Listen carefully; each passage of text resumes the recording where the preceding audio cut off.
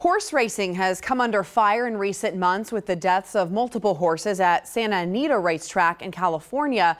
Now, officials with PETA say they are putting Kentucky racetracks on notice and they want changes to the industry. LEX 18's Eleanor Buckley has that story, plus reaction from Keeneland. The eyes of America are on the state of Kentucky, and they're certainly on the possibility of breakdown. Roadster on the outside. Breakdown or the euthanization of horses after a catastrophic fall. It's been talked about most notably in Santa Anita, where 23 horses have already been euthanized at the track since December. Keeneland is also under scrutiny from animal welfare groups like PETA, after a horse was injured and put down during Saturday's Madison Stakes. PETA officials say they are putting Kentucky racetracks on notice and calling for major changes, including banning all medications. We know that 90% of broken bones in horses occur at the site of a pre-existing injury.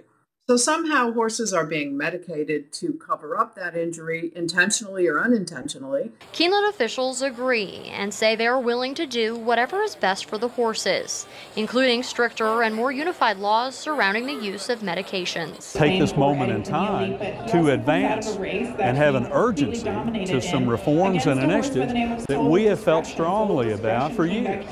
Medication is one of those. So obviously that's first and foremost the thing that people are talking about right now.